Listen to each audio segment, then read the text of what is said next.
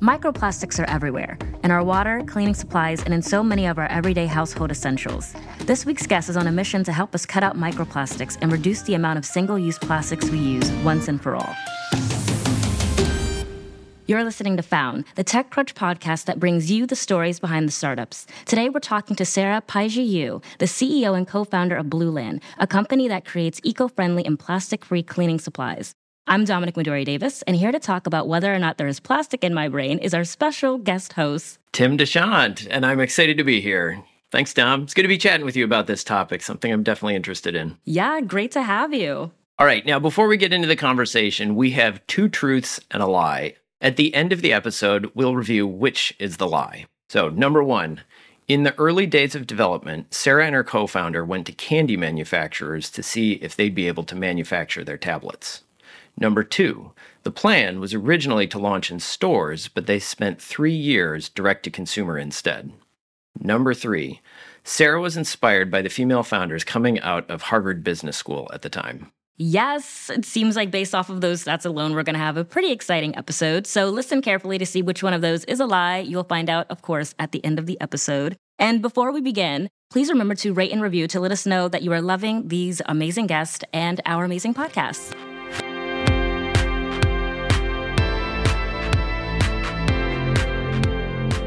Hey, Sarah, welcome to Found. Thanks for having me. Excited to be here. Yeah, I guess the easiest way to start off is, can you tell us a little bit about Blueland? Yeah, so Blueland, we are a 5-year-old brand. We launched in 2019, and we are reimagining cleaning products to eliminate single-use plastic packaging. So when we first launched back in 2019, we launched with a set of cleaning sprays and foaming hand soap products that are typically up to 90% water and come in a new plastic bottle each time. So what we did is we invented the refill tablet. So a dry refill tablet, which enabled us to package that in paper instead of plastic. And we went into the market encouraging people to either reuse bottles that they already have or to use one of our forever reusable bottles. And since then, we've launched into, I guess, a range of categories from dishwasher to laundry to toilet and even body wash and face wash. Again, all with the goal of eliminating single-use plastic and with the promise of no single-use plastic in any of our products. And what got you interested in this area? You know, my journey to founding Blueland really started when I became a new mom 7 years ago. I was doing a ton of research on not just like what formula I would use, but the water quality of the water that I would use to mix with my son's baby formula. And so, I had very basic questions like, how clean is New York City tap water? And would I be better off using bottled water? And I was pretty horrified in that research to learn that regardless, tap water or bottled water here in the US, drinking water contains thousands of pieces of microplastics per liter. And it was unfortunately not until that point in time that I really started to connect the dots between all the single-use plastic that we're using as a society, how it's ending up in our oceans and our waterways and breaking down into tiny pieces of microplastic that are too small to effectively filter out. And now it's showing back up and pervasive in our drinking water, in the food we eat, and in the formula that I was making my son. And so that just initially, it really just prompted me to really want to do my part and my family's part. And so we try to cut out all single-use plastic from our family's home life. I actually went all the way and I took my family zero waste for 2 years. And this is with, a newborn at home. That's hard. So yeah. Yeah, it was, I mean, we did cloth diapers, we did the whole 9 yards, but it was a really eye-opening experience because as well-intentioned as we were, it still felt impossible to really avoid single-use plastic, like everything, not just cleaning products, but ketchup, vitamins, medication, everything seemed to come packaged in single-use plastic. And so, yeah, that's when, I was doing all this work to maintain a zero-waste lifestyle. And, it wasn't lost on me that there was probably a better way to have more impact and give other consumers more and better choices without single-use plastic. Yeah, well, first of all, I have 2 follow-ups. The first of which, how clean is New York City drinking water? Because it's supposed to be really clean.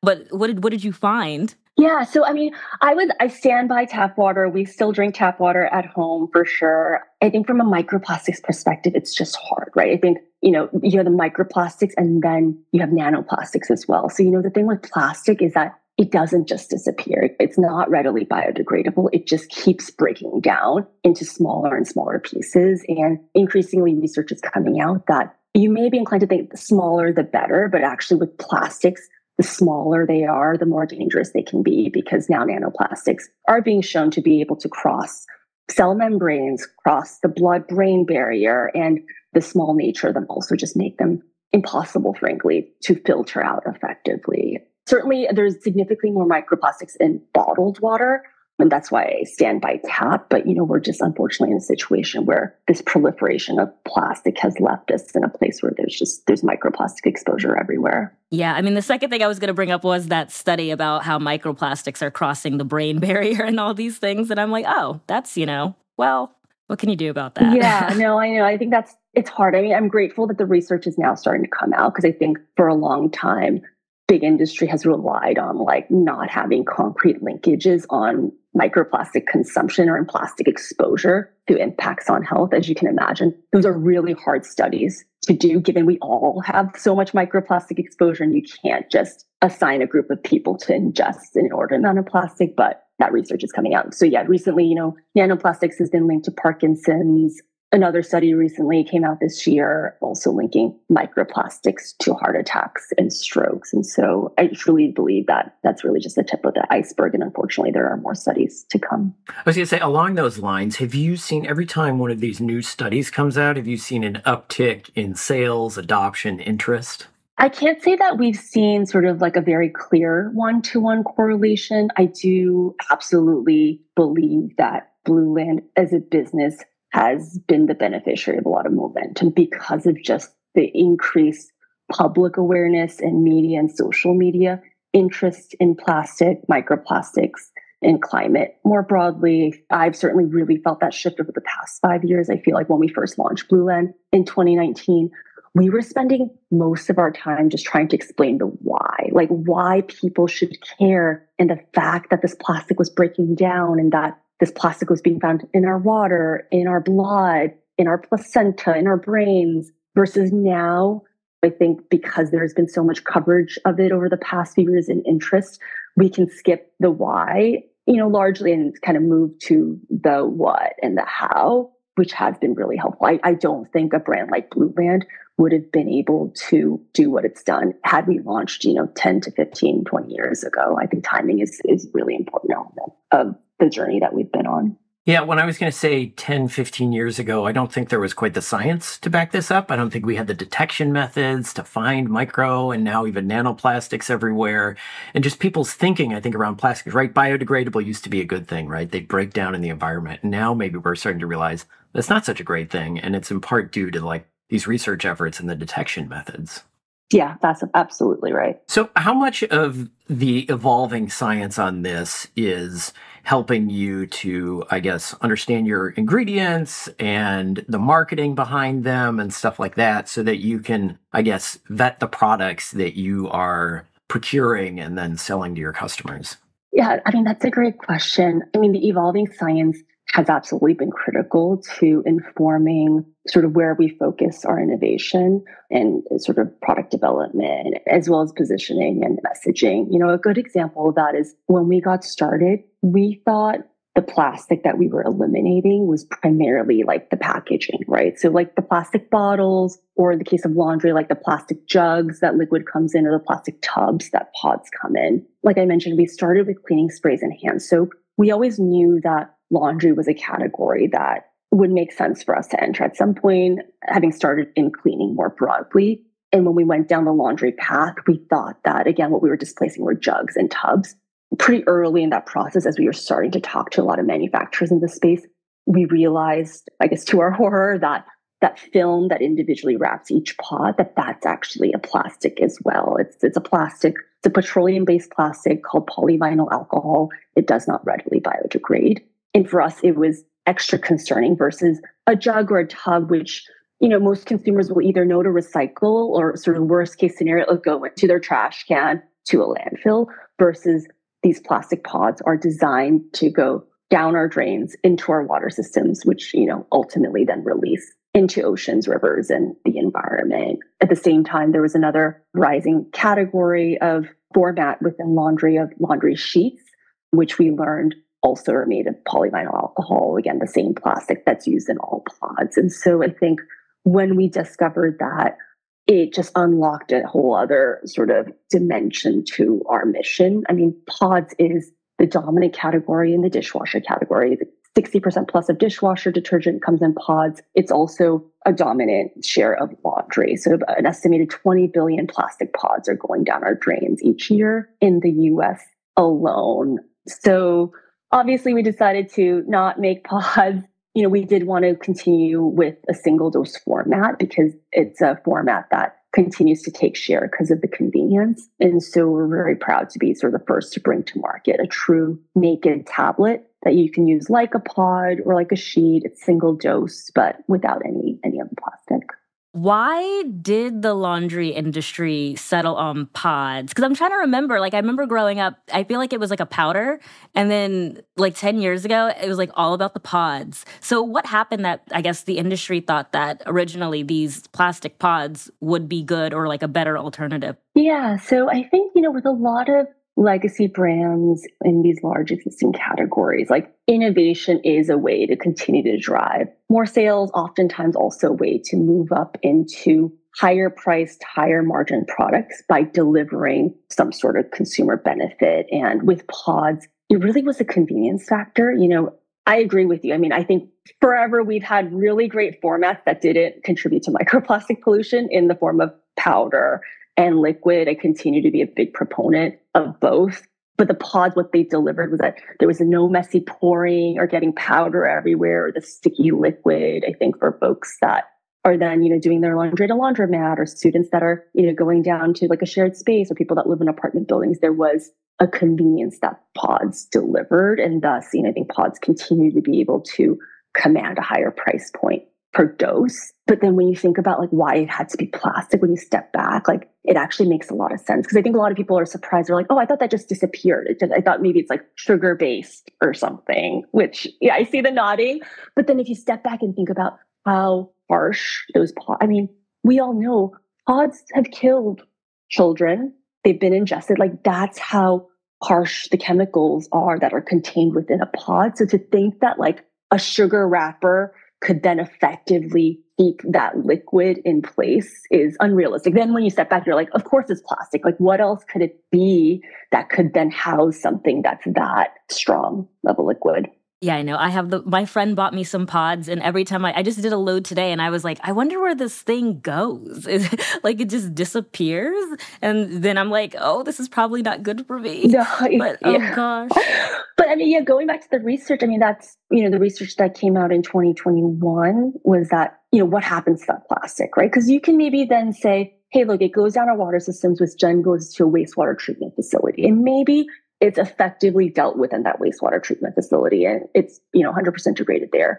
The results of the study was that 75% of those intact plastic particles were ultimately then being released from a wastewater treatment facility into the environment. So about 25% of it was being degraded, but again, the clear majority of it was then being released into our environment. And, other studies that have also come out since then, polyvinyl alcohol has been found in drinking water. It's been found in human breast milk. It's been found in, multiple different bodies of water and oceans across the globe. It's been found in fish. And I think this research is important because before you had that research, you really didn't have a fact base. And, it was just kind of a question and a wondering of what happens to this? And maybe it goes away. Yeah. Maybe I'm asking an obvious question here, but what are the dangers in letting that loose into the environment? Yeah. So I would say that the point that we are at right now with polyvinyl alcohol is we're not at a point where there are studies that can link polyvinyl alcohol as a microplastic leads to cancer. And obviously that is what, a lot of especially consumers want. Right now, though, there are studies. So, for example, with polyvinyl alcohol, when fish have been exposed to it, and sometimes you'll find these studies with plastic are done with grass or with fish, because these are unfortunately things that are easier to expose to microplastics without as many of the questions around ethics. But with fish exposed to polyvinyl specifically, they found that it did inhibit growth rates as well as metabolism and susceptibility to infections. And so, there are linkages that are being made between plastics and health and between specifically polyvinyl alcohol. That's crazy. So it's not necessarily just because I know with other plastics, they can kind of be carriers for things like heavy metals and stuff like that. But in this case, it almost sounds like they're becoming mimics for stuff that's naturally occurring within our body and disrupting those internal processes. It's a great point. And I don't know that we've been able to separate the two. I think that's where, my view has been like outside of the studies, the reason why microplastics is so concerning is that we know that plastics, right, have the ability to adsorb other harmful contaminants, heavy toxic metals, bacteria, viruses, and act as carriers for these things up our food chain, like into other places, like outside of the question of like how harmful is virgin plastic. I think the other thing to consider is that microplastics are plastics that's oftentimes like PVA exposed to wastewater and then the natural environment where it's then picking up all types of other things and then, acting as carriers. And so I think with the fish study specifically, it's hard to know how much of it is inherent with the plastic or is it carrying other things. But either way, it's not good news in my opinion.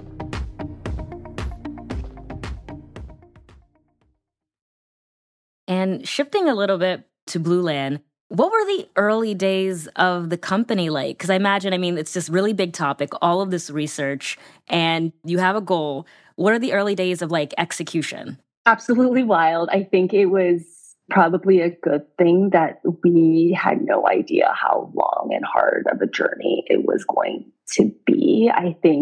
Early days, we got a taste of it because the number of no's we heard from whether it was industry veterans like Beak, CPG, or manufacturers in the space of like how this was going to be impossible to do, that there was a reason that it had never been done, right? Both from a formulation perspective, but also from a commercialization perspective, like all the reasons why this was going to be too big of a change to actually execute. And also just a lot of questions around like, do people actually care about the environment, or ultimately are people selfish and self-serving and, care a bit less about what they're putting into the environment. But from a creating the product perspective, like we truly did something that had never been done before. Like you take our hand soap tablet, not only had like a hand soap tablet never existed, a hand soap concentrate of any kind where you add water to make your own liquid hand soap or foaming hand soap, like that had never existed anywhere in the world. And so that was,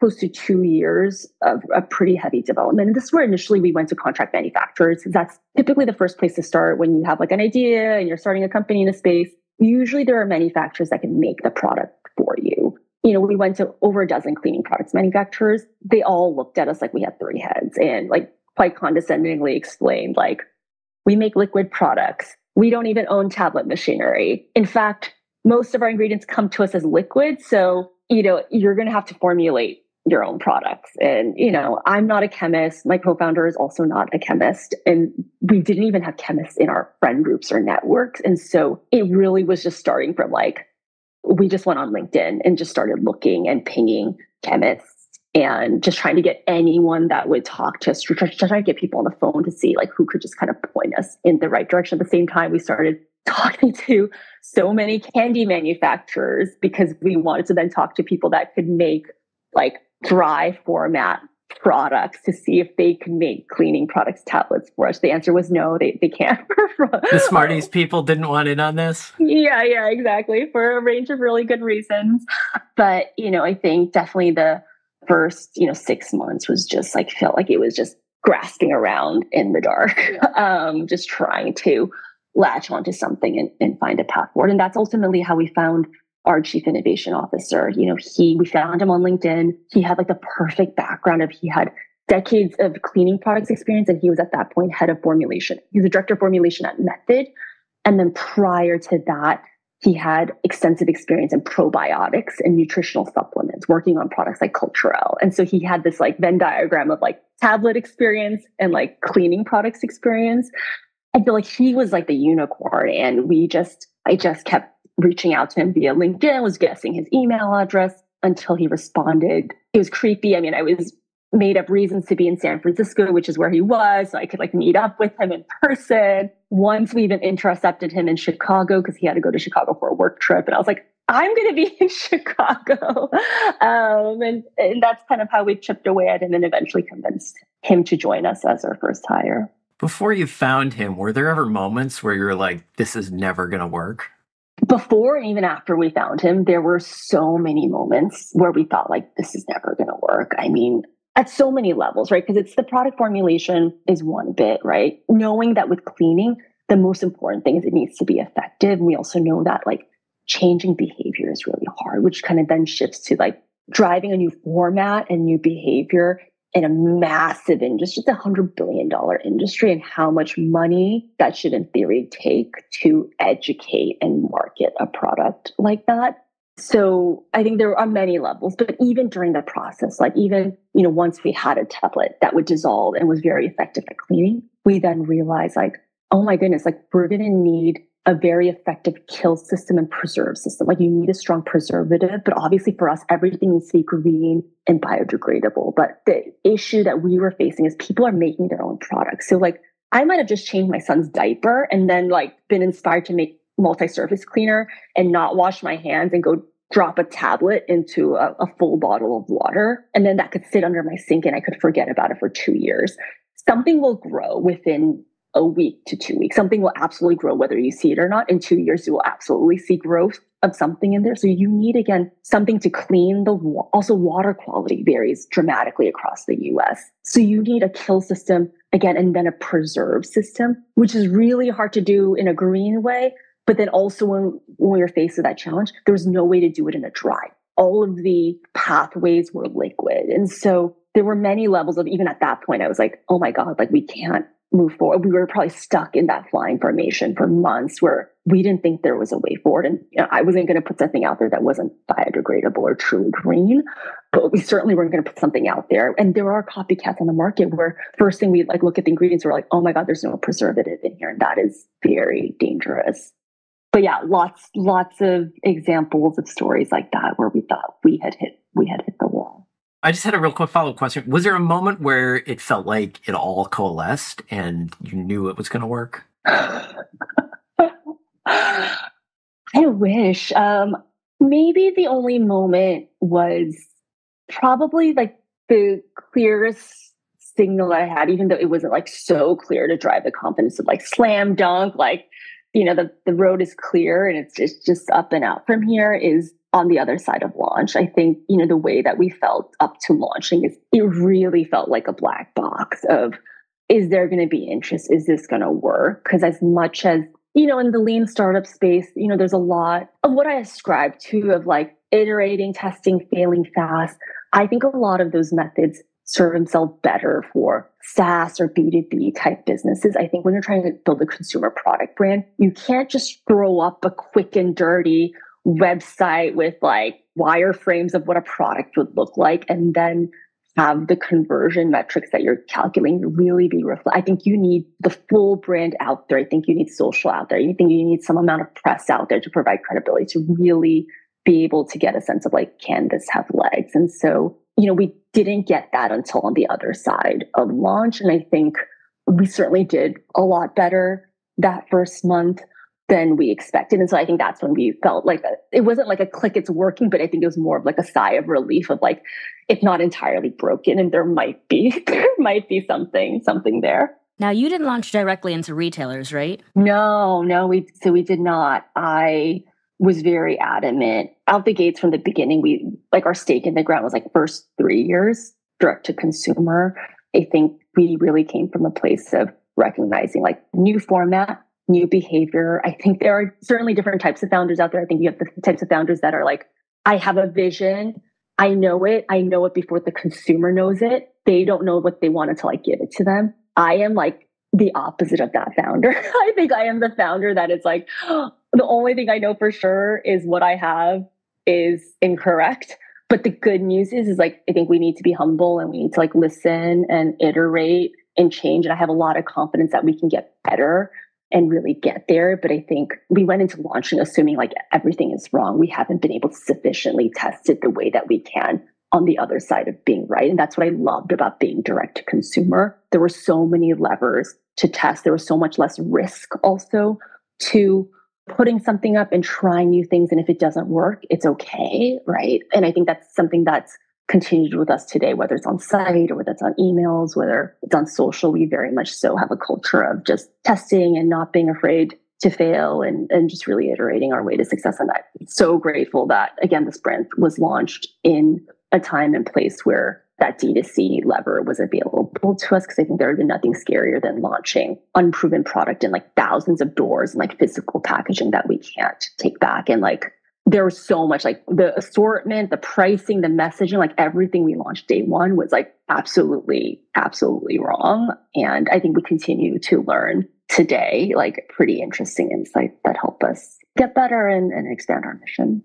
Yeah, I was asking because I read somewhere that you guys were really, I guess, particular with even the stores that you did want to launch. And so I wanted to know the psychology behind like deciding to launch certain products in certain stores and like the retailers you chose to launch the product in and all that stuff. Oh my God, it's so true. I think we were very fortunate. In our first 3 years, we actually had probably like every dream retailer on our vision board actually reach out to us and want to engage in a conversation. And I think that's where the clarity was helpful for us in terms of like, no, like we can't go into retail until we know that we're going to be successful in retail and that there's a lot of risk. And, you know, a lot that goes against our mission around striving to be a sustainable company and waste if you don't get it right with physical retail. But we knew that we wanted to go into physical retail at some point. So when you think about the cleaning category, still 80% plus of consumers want to pick up their cleaning products where they're doing their weekly, bi-weekly, more general shopping trip.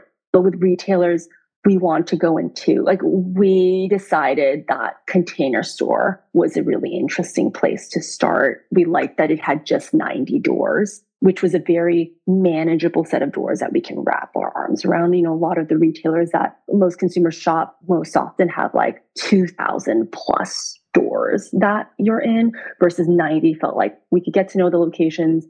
It was a smaller retailer that we could also work with to do some more explicit testing. It's one where their store employees get rave reviews. They're very engaged. So we could also work with them to make sure, you know, how our products are presented in stores were sort of how we wanted them to be. And so we kind of viewed Container Store as a great way to like dip our toes into the first time we do retail packaging and have it out in the wild. And we were pretty confident that whatever we launched there, we were going to want to iterate on before we were ready to like bring it into more doors. And something I did want to ask really quickly, when we were talking about water and your product and like using it in different water qualities, because like in New York, you know, everyone's like, oh my gosh, best tap water. But like when I'm down in Florida, I've never had the tap water there. Like my parents are bottled water people. And so I was just thinking about when someone is like in a place or a city where it's like the tap water ?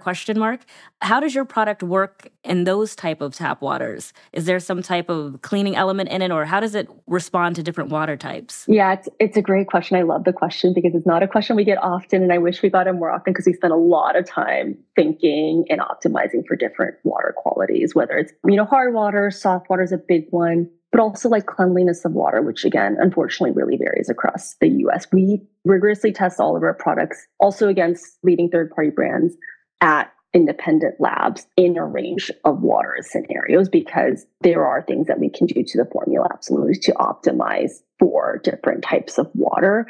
It also includes water temperatures, another big one for us. So when you think about like laundry, we're a brand that really encourages people to do the cold water wash. We're a big believer that with the right formulation like ours, cold water can be just as effective as warm or hot water. But then what cold water means if you live in Alaska in the dead of winter, it's extremely cold. And when you think about our tablets, like that tablet needs to be hard enough so it doesn't crumble when we ship it to you, but soft enough that in a cold water wash, it dissolves in a matter of minutes. And so like water temperature is another one that we've had to just be very mindful of and make sure that we're optimizing for sort of range of temperatures as well. How do you address that? Do you have kind of like regional mixes that you do, or do you have one that tries to run the gamut? For example, where I am in Massachusetts, it's summer now, the water temperature coming out of the cold, quote unquote, tap is actually kind of warm. But then 6 months from now, it's going to be completely different. Yeah. So we have we test for a range of temperatures as well as range of like hard water and soft water, as well as, again, a range of essentially cleanliness and different sediments or other contaminants that might be in the water. So one product then for everybody. Yeah, one product for everybody. Yeah. Cool. And I definitely want to talk a little bit about your personal journey because you are so deep in this industry, but you actually started out in investment banking, right? Oh my God, yes. I started out in investment banking. I did 2 summer internships in investment banking. I didn't ultimately do my first full time. I think after 2 summers, I was like, I got it. It's not for me. I mean, kudos to the people that can hang on, but it just was for many reasons not for me. But I did start off with a very traditional background in investment banking summers. And then I was in consulting and management consulting at McKinsey for 2 years, and then went back to finance and private equity. So on the investing side for 2 years. And I think, grateful for the set of experiences that I had. I think it did establish a really strong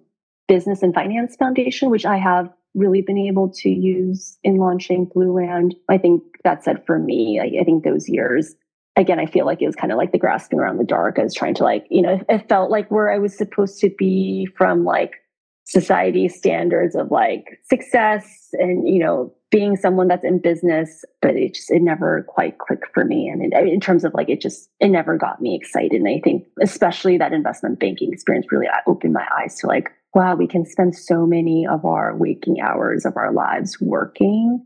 And, I think that really highlighted for me, I needed to find purpose, but even joy in the work that I was doing. It just life was too short to just spend it in that way when I wasn't enjoying the work. And so I really tried. I mean, I gave it a go in sort of those types of industries for many years before I decided that I had to close the door to that chapter of my life. Looking back, would you say that the entrepreneurial bug was always there, or did it kind of evolve over time? So the entrepreneurial bug was definitely not always there. I grew up quite square. My parents both immigrated here. My dad from Thailand, my mom from Korea. And I think I grew up with very sort of traditional notions of what success was supposed to look like. And I think you can still see it in some of my stories today about Blueland. I do think I was an unlikely entrepreneur from that kid. Literally the idea of starting a company had never crossed my mind until my late 20s. And I think that was a pivotal moment. Another square thing I did was after finance and consulting, I went to business school because I still didn't know what I wanted to do, but it felt like a safe place to land and kind of get credit for getting an MBA where I then could try to figure out what it was then I want to do. And huge credit to business school, not because of the curriculum, but I went to business school and timing oftentimes is everything. So I went to Harvard Business School at a time where some people may remember this sort of period, but Gilt Group, Rent the Runway, Birchbox, Bobble Bar, Stitch Fix, were all businesses that actually came, female founders out of HBS that had backgrounds like myself, had no prior background that would lead you to believe that they could start a company in the consumer space. And they were just going out and doing it. And I think it was really inspiring to hear, for example, the Rent the Runway founders share how they went about starting it. And it really just demystified it. It's they had this idea, they bought a bunch of dresses, they loaned them out to women in sororities, and then they dry cleaned them over and over again to see how long they would last. And then they shared the idea with the VC firm, and the VC firm gave them $2 million. And I was oh, okay, I can do that. And so in business school, very early on, within the first 2 months of business school, I decided I want to try to start something because I know I'm too risk averse to ever leave a well-paying, stable job to then start something. So I was business school is the time that I should try to start something. I'd never recommend being a person in search of starting a business or starting something for the sake of starting something. That wasn't Blueland. That was 10 years prior to Blueland, but that's how I ended up on this sort of entrepreneurial journey. I ended up launching a mobile app out of business school. And that's when I started to sort of get the bug and build the confidence of through a lot of iteration, trial and error of oh, I can do this too. I mean, because technically you had a startup before this. What is something you learned at your past startup where you were oh, okay, for my next company, I'm going to do this differently, or I learned this, or I'm going to do this again? I mean, I think that the biggest and most painful lesson was, it's product market fit before the marketing. And I think that's also where a lot of our approach with Blueland came from. I would say that prior to Blueland, I helped start a startup studio that had the thesis that in 2013, we were still in the early inning of the shift to direct to consumer. At that point, it was kind of Warby Parker was the big example. And, we had the belief that we're going to start seeing whole categories from tampons to socks to every niche go direct to consumer. And so we raised this money with a goal of launching one business per year. And that's what I then did. I launched 4 businesses across 4 years. would not recommend that. It was a crazy period, but it did cut my teeth sort of like launching new businesses. I would say with those businesses, we raised a ton. We raised a ton of money.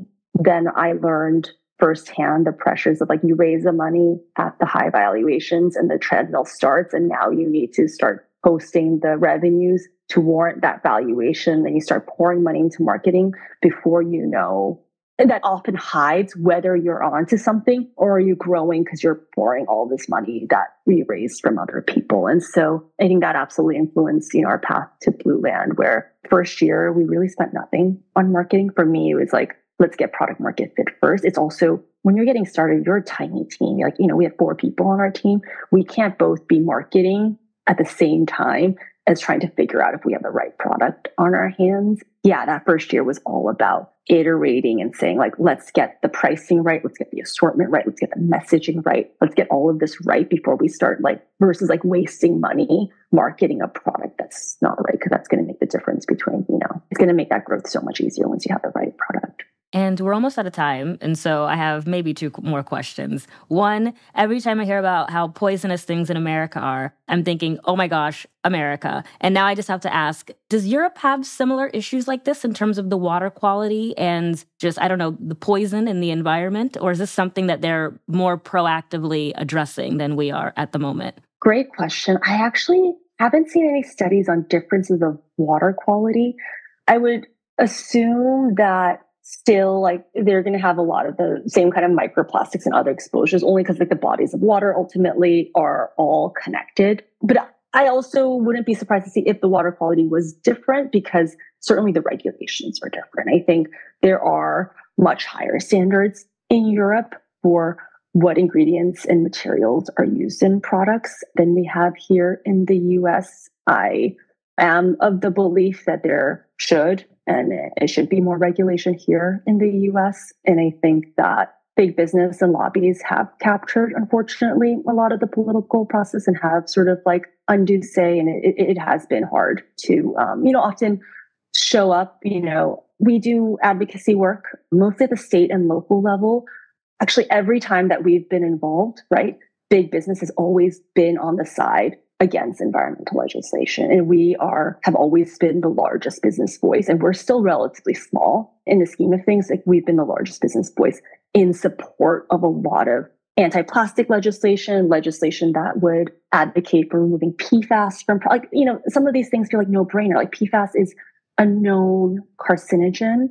Why is it prevalent in food packaging and menstrual products and a range of other, kids' toys, raincoats, etc.? It feels like a no-brainer. So it is unfortunate to at least have that be such a controversial thing and something that big business is so against.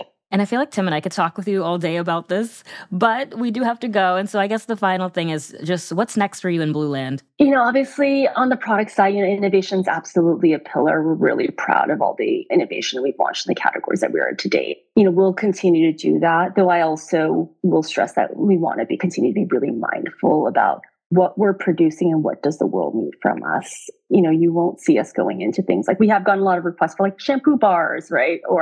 But the world doesn't need another shampoo bar from Blueland. And so I think we're going to be mindful there and also just cognizant that we're already operating in a lot of really massive, impactful categories.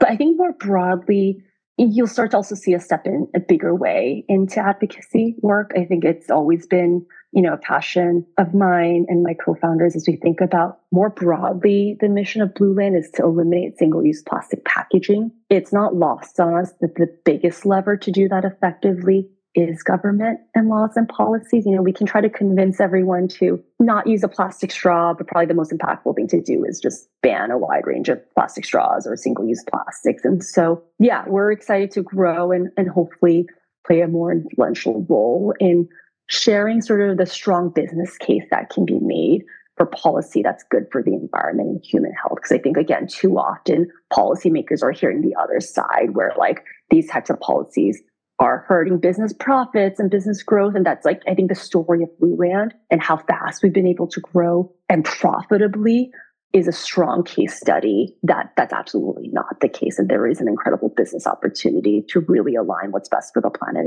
and humans with the business world.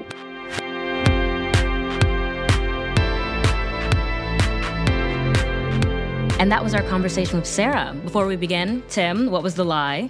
The lie was that the plan was to originally launch in stores, but instead they spent 3 years direct to consumer. In fact, they had spent 3 years direct to consumer very intentionally so that they could test out the product. They really found that iteration was important to the company and its development and making sure that by the time they got to brick and mortar stores that they had the right product. Yeah, that's so interesting. But I guess there is a lot of research that comes with doing a product like this. Yeah, I was really stunned by how much effort it took to create tablets of kind of everyday cleaning supplies, soap, stuff like that, right? Like, I'm one of those cheap people that buys refills of regular, like, liquid hand soap and then dilutes it in my bathroom, kitchen, whatever, to kind of create the foaming hand soap. And you just kind of think, whatever, I'll just pour it in. It'll be no big deal, mix it up. But I really hadn't thought about all of the chemistry that goes into something like what they're producing, right? They have to get it to dissolve quickly. They have to do that in a range of water quality, water hardness. They have to think about things like sediments that might kind of grab some of the important chemicals and precipitate them out so they're settling on the bottom instead of remaining suspended. And then I think the other thing that really blew my mind was how they have to worry about ensuring the purity of the product over time, right? Like, they don't want any bacteria or anything growing inside of that. And that's not really something that springs to mind when I think about cleaning supplies, right? You kind of assume that it's a toxic to bacteria sterile environment in there. Yeah, I know. Because I actually have one of her products. And at first I was like, this is a tablet. And then I put it in the water and I was like, okay. But then I was looking at it and I was like, this looks like just water. And I was like, does this thing work? And then when I pushed the thing to dispense it, it foamed up just like soap. And I was like, what is this product? Because it just looks like clear water in a container. And I was like, oh my gosh, this seems like a really big undertaking, like a big feat, like a scientific discovery or something. Yeah, I mean, well, it sounds like that's exactly what happened, right? They had to recruit the right person and they went through formulation after formulation to get this right. And it sounds like something like laundry tablets are even harder, right? Whereas other companies basically package it in these polyvinyl alcohol plastics and rely on that to do the dissolving. They went the harder route to find a binder that was going to dissolve quickly enough within the washing machine so that it would turn into the detergent quickly enough to actually complete a wash cycle. It's actually crazy. I wanted to bring up the Tide Pod challenge so bad, but luckily I did. I was like, do not ask about the Tide Pod challenge.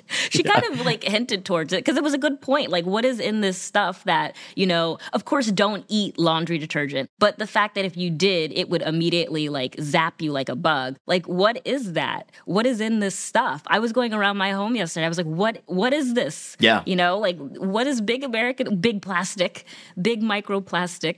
It's crazy. Yeah, no, it is crazy to think about. There are a lot of different directions that you can go when you think about plastics. My entree to it was, I'd read an article years ago about fibers kind of sloughing off rugs and carpets and stuff like that and ending up in infants and kids, who are always kind of playing close to the floor and stuff like that. And I think over the years, you're starting to see this kind of dawning awareness in the general public about just kind of how prevalent micro and nanoplastics are and the hazards that they pose. This is back in the day in the 1800s when they were doing ungodly things in medicine. And then a century later, we look back and we're like, why were we doing that? What were we thinking? Yeah, exactly. Or another thing where when they wanted to make watches that you could read at night, they would actually paint them with radium, a radioactive material, which again, I'm sure at the time seemed like the future, but those poor people working in these watch factories painting it, getting dosed with radiation all day. That is, listen, maybe humans are a product of their time. Because, look at us now. Now the microplastics are in our brains and not smart, Because a few years ago, right, she brought up the whole thing about being biodegradable, because that was a whole thing a few decades ago. It's it's biodegradable. We're fine. You just do that and then you never think about it again. And lo and behold, it turns out it's not biodegrading, or at least not in the way we thought. It's kind of an out of sight, out of mind thing, right? We can't see it, so we think it's gone. But in fact, the problem is it's there. It's just smaller and everywhere. And in our waters. Yeah. Obviously, plastics are not going to go away entirely. But one interesting thing to keep an eye on is, one, companies like this that are finding ways to eliminate plastics from places where they're really not needed. And two, plastics that actually you can kind of chemically break down into something very benign so that you don't end up with just tiny bits of the same thing, but something that's completely different and I guess not transparent, but like much less harmful to the environment and to ourselves. And I was upset, but not surprised to hear that the big plastic industry was against, I guess, helping others. I don't know what other phrase to say. Just, it's so stunning because it's like these things, I don't know what plastic in our brain will do. It sounds bad, but being against like fixing that is kind of, I don't know. That's wild. I mean, it's a playbook we've seen run time and again, right? Kind of like ignore the problem, delay it, etc. Yeah, it's kind of crazy to see that happen over and over again. I think the other interesting thing that struck me was the fact that when she went to other experts and companies with this idea of let's make pods, whatever, that don't need plastic to contain it, particularly the laundry pods, they were like, wow, this just can't be done, right? I know. I was like, what do you mean it just can't be? How do you know? Yeah, Try. I think it kind of shows like this, people get in ruts, right? And they assume that there's a certain way to do things and they stumbled upon polyvinyl alcohol and it seemed like the solution and there didn't seem to be much motivation to move beyond that. I mean, once again, I guess I'm looking to see what Europe is going to do because it seems like if any type of regulation comes out, it's probably the EU is going to get it first. Yeah, the EU takes a very different approach to regulation than the US, right? They operate generally, not always, but on the precautionary principle where they're looking at something first, analyzing it, and then greenlighting it, whereas we tend to assume everything's going to be okay, and then after there are problems, go back and try to fix it. That's the American optimism. I remember when I was in like elementary school or something, and they said that we allow a percentage of bugs in our food, and it scared me so much that I at the time I was like eating a honey bun, and I didn't eat honey buns for years, because I don't know, as a kid I was like, it's just in the honey buns, but then because it was just so freaky, like why would you let bugs in our food? I don't know. Yeah. I mean, I think about that when I'm eating my rice checks in the morning and I see a little brown streak. I'm like, is that part of the rice or is that probably something a else? Bug. Like, yeah. But, and this whole conversation has me thinking about whoever, like the person who invented plastic, I wonder how they feel right now. Yeah. Who are you? That's happened a long time ago. I'm sure they're long since deceased. I think there are still a lot of good things that come out of plastics, obviously, right? Like healthcare basically runs on it, and there are other things. But I think, of course, the danger is that we've kind of taken it to its extreme. Yeah, you said healthcare runs on plastic. Yeah, I hope to see more companies like this tackling, because I think we had Caraway, I believe, with the pots and the pans that are addressing all of, I guess, like Teflon poisoning and all the poisons on our pans and stuff. So it's good to see kind of these newer age companies from the past few years pop up and address these very critical issues. I mean, that's an exciting part, I guess, of innovation. Yeah, and I think it's hopeful, too. A lot of this seems to be driven by consumers themselves and their motivations, right? It's not necessarily regulation, but it's consumers going out there and saying, we want stuff without plastics, we want stuff without PFAS. You saw it with BPA back in the day with plastics. And I think you see companies kind of trying to adapt to that. Some do it better than others. And so I think it's also neat to see a lot of startups kind of coming up and taking advantage of this gap in the market that the large companies are failing to address. And then, like, in one small note, I love how she spoke about going to Harvard Business School and seeing all the women that were coming out at the time, because I feel like that was such like a poignant moment, I guess, in Silicon Valley with all these women that just popped out with startups and all these things. So it was cool to see her mention that and say, like, yeah, that also inspired me to get up and get out there. Yeah, I think it's nice because it, again, shows that there are parts of the market that are obviously going unaddressed, right? And it takes different perspectives for people to find those markets and help find those consumers and connect them. And this is terrible, and I know we're running out of time, but I did want to ask what would happen if someone ate the laundry pod, just to see, because the Tide Pod Challenge, yes. And she was saying it's so poisonous, and so not saying like... I don't think you'd want to eat any laundry detergent, to be honest. Okay, no, I'm just, Yeah, I think it's just a matter of the science behind how you get stuff clean requires chemicals that you generally don't want to eat, right? Like way back in the day when we used to wash clothes in rivers, we'd use lye, and like you do not want to eat lye. That's it's the opposite of drinking acid, but the effect to your insides is about the same. Humans evolve. Yeah. My generation flopped with that. Like that and the cinnamon challenge, that was... Oh yeah, I remember that. We were down bad for a while. Found is hosted by myself, TechCrunch senior reporter Becca Skutak, alongside senior reporter Dominic Midori-Davis. Found is produced by Maggie Stamets with editing by Kel. Our illustrator is Bryce Durbin.